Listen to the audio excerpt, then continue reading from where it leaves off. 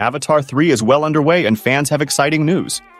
Joel David Moore, who plays Norm Spellman, confirmed he's back in New Zealand for more filming. His recent social media post teases the return of familiar faces, including Giovanni Ribisi as Parker Selfridge.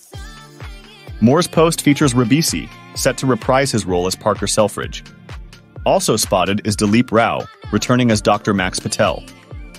In a nostalgic throwback, Moore shared a photo with Sam Worthington, Sigourney Weaver, and Michelle Rodriguez from the original film's production. Parker Selfridge, the RDA's greedy representative, is back. Producer John Landau confirms Selfridge will have a bigger role in Avatar 3. While his original goal was mining unobtainium, the sequel introduces Amrita, a substance that stops human aging. Selfridge's new mission could revolve around this valuable resource. Moore's caption reads, "Heading back to Wellington, New Zealand is always so nostalgic. Been coming here for 17 years making this franchise. The family has grown, but the mission is always the same. Thankful for my Avatar family and can't wait for you to see what's next."